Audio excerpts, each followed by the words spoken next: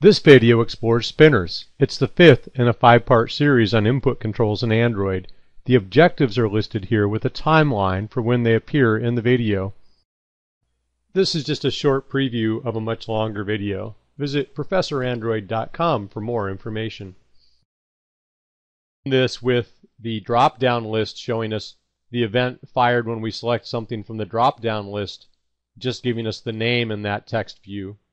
But clicking the button queries the drop-down list and adds some text in front of the name we selected. Now we've demoed both ways that we might want to interact with our spinner. And again, I'm using the term drop-down list and spinner synonymously throughout this demo. Okay, now the last thing to keep in mind is we have perhaps one undesired behavior in the way this is functioning. Let me leave the spinner's activity completely and come back to it. And notice that it says data here.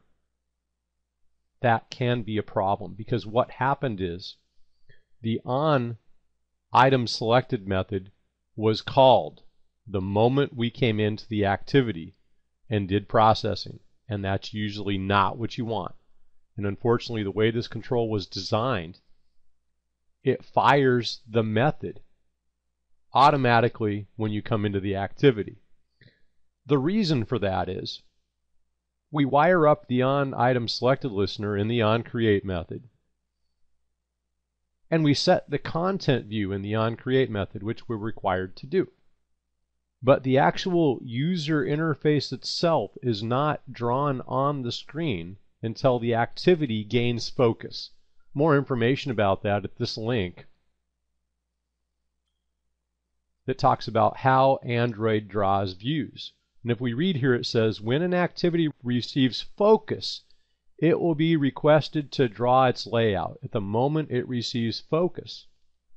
So what's happening here is when the activity gains focus and it draws the spinner on the screen, it sees the drawing of the spinner on the screen as a change to the item selected and fires the event. So the event fires the moment the activity becomes visible on the screen. And what if we don't want that behavior?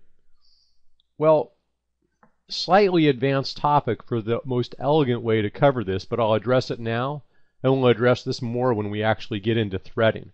And so the problem is this is wired up before the spinner is drawn on the screen. And when it's drawn on the screen, it treats that as an item selected change event. So what we can do is a little trickery here so that we don't wire up the onItemSelected listener until after the activity actually becomes visible on the screen. Well, how can we delay that?